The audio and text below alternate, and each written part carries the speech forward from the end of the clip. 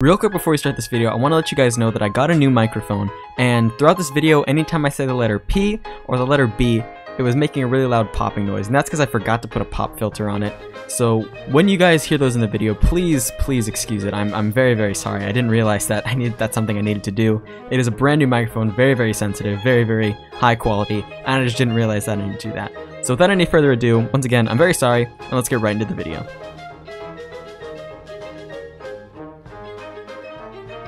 Hello everyone, my name is Appleguy, and welcome back to another Disneycember video. In fact, this is the finale to Disneycember 2019. So before this video gets started, I want to thank you all for making these videos do so amazing. I'm glad to see you guys have been enjoying them, and I look forward to doing more Disneycember in the future. Today, we'll be talking about the top 5 things you must show someone when it's their first time at Disneyland. Now everyone goes to Disneyland for their first time, whether it be when they're very young, middle-aged, or very old. Everyone who's been to Disneyland has gone for the first time at some point. Now, obviously, Disneyland is its own entity, its own beast that requires many days to look at it. But in this imaginary scenario, you have one day to show someone what Disneyland is, to try and make them want to come back on their own time. And what do you show them? Well, stay tuned to this video where I will cover 5 things that you must show someone when they're first entering Disneyland Park. Let's jump right into it.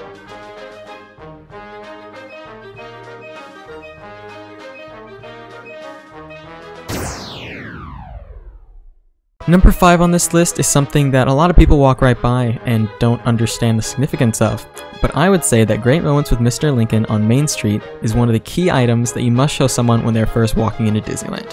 Why? Well, there are 2 main reasons. One is that it is very mechanically advanced. It is one of Disneyland's most advanced animatronics, and it allows the scene to be set for how these robots are going to be moving on the other attractions that you were to show them. Additionally, hearing robotic Abe Lincoln speak about keeping the Union together and stuff is just really interesting. At least it is to me. I don't know if you might have a history buff as a friend or something, but I feel like a lot of people would really benefit from hearing Mr. Lincoln do his whole spiel, talk about what he needs to talk about. Might not be something that you might see again and again, but at least for a first time trip, Great Moments with Mr. Lincoln is on my top 5 must-do list. Number 4 on this list is to let them eat treats. Treats in Disneyland are so amazing. They're items that you can't get other places in the world. Special mention to the churros, which you can find all over the park. Premium ice cream bars, which you can find all over the park as well. And then also Dole Whips. Even if they're not into pineapple or tropical fruits of any kind, I think a Dole Whip is still worth a try. They have a ton of new flavors now out in the Enchanted Tiki Bar, back behind the Tiki Room in the new expanded area of what used to be, I think it was like Jasmine's Enchanted Grotto or something. I don't remember what it used to be called, but they demoed it a little while ago and changed it to something new. This little extension to the Tiki Bar. So why are eating treats so important? Besides the fact that you can't get them other places in the world, it's what Disneyland was built on. Treats are required in order to keep you going throughout the day. Granted, some people bring their own, some people don't like the sugar or whatever. You gotta try it at least once, right? Even if you're not the biggest fan of sweet treats, I highly recommend you let your person stop and eat some treats before continuing on your Disney day. Item number 3 on our list is you have to show them a fireworks show and a parade. Probably not in that order, most likely to be a parade and then a fireworks show.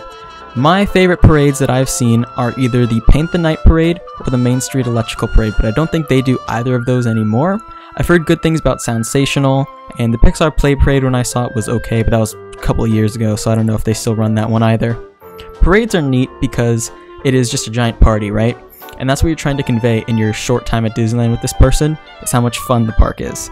And having everyone get together on Main Street and have everyone cheering and waving as these big parade floats go by, it really conveys some of the atmosphere of what Disneyland is and some of the enjoyment that comes from just being there, right? A lot of the nitty-gritty of Disneyland and how you get the enjoyment out of the small things is just taking it all in. And I think the parades is sort of a big boost, a big instance of that energy that you will see all throughout the park. And maybe it'll be easier for them to notice some of the smaller things if they take in one of these large things. The fireworks spectacular works very similarly. Usually this is at the end of the Disneyland day, so you'll show them the fireworks and then you'll leave. As for fireworks shows that I can name from memory, I know the Believe in Holiday Magic one is really good. I usually watch that one about once a year when I'm in Disneyland or just afterward on YouTube. A lot of great technology there. I think the music and the overwhelming holiday theme is fantastic, but even if you're not at Disneyland during the holidays, there are still tons of amazing fireworks shows that you can show to someone in order to get them to experience some of the magic behind that as well. Number 2 is sort of a list in and of itself. It's some of the top rides that you must show someone when they're in Disneyland. I want to give special mention to Pirates of the Caribbean, my personal favorite ride. I believe that ride is 100% Disney magic, straight up. No ifs, ands, or buts about it. That ride has all of the technology that you will see in a Disneyland park. It's very enjoyable to be on. There's some great music, great animatronics, great theming, great storyline. That's basically all you need for a fantastic Disney ride.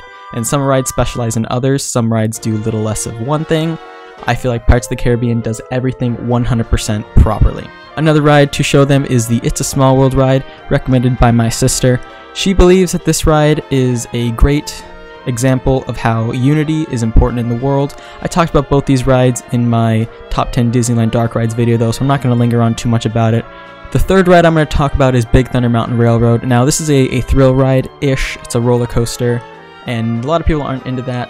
But I think it's important to get a little bit of thrill ride there while you're in Disneyland to show them that it's not all this smaller dark ride stuff if that's not what they're into. If they're into the more action-packed attractions, maybe take them over to California Adventure, but if you're spending the day only in Disneyland, show them a roller coaster. Big Thunder Mountain is my personal favorite one. I believe it's good length, it's very smooth, it's not disorienting like Space Mountain is or rough like Matterhorn Mountain is, and it doesn't get you wet like Splash Mountain does. So I think it is the quintessential roller coaster experience when staying in Disneyland alone. Obviously, if you're going into California Adventure, you would show them California Screamin' / the Incredicoaster, because that one's amazing. Side tangent here, but that is a really, really cool ride. It's very smooth, very fast. Okay, anyway, back to the main point. Gotta show them a couple of good rides. Those are just some examples. Obviously, there are many, many rides that could substitute any of those if they were to be closed or lines too long.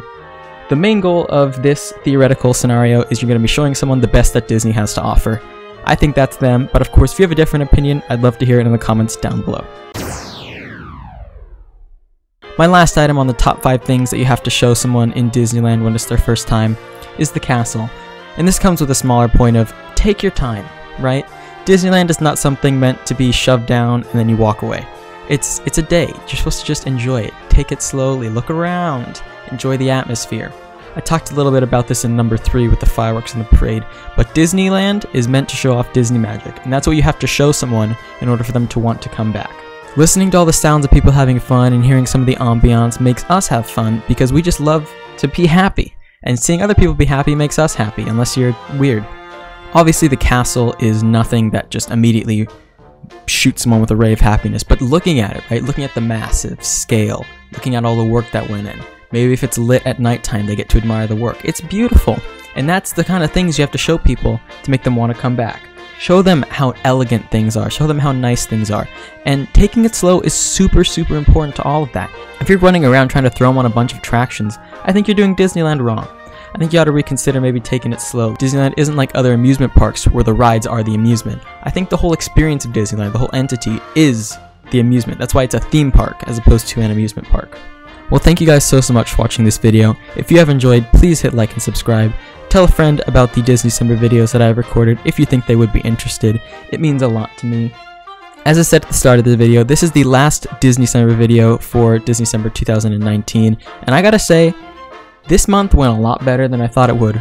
I didn't think a lot of my audience would be interested in hearing me talk about Disneyland, but these videos did really, really well, and I eagerly look forward to doing more Disney videos in the future.